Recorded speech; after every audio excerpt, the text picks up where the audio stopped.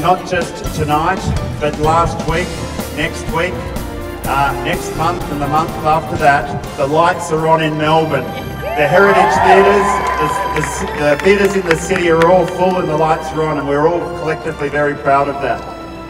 The other reason for coming out today is just to celebrate musical theatre, and particularly as a major event. Far too often, you know, we're sort of, you know, thought to be the 52-week-a-year event, but we're second only to the AFL in terms of attendances per year and the net economic impact to this city. And that is our story.